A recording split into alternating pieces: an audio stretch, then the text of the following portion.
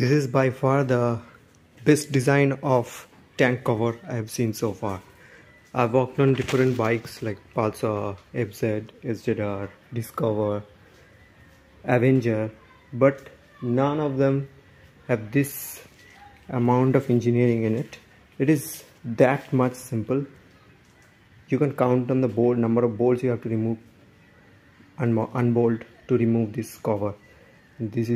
This comes out as a assay, like the whole tank cover and the blue part or the red part of the tank cover and the center black part of the tank cover whole comes out as an assembly.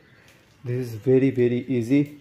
A short video will be live soon to how to remove the tank cover in case you want to remove it for any wiring purposes or things like that in cb300f. Also,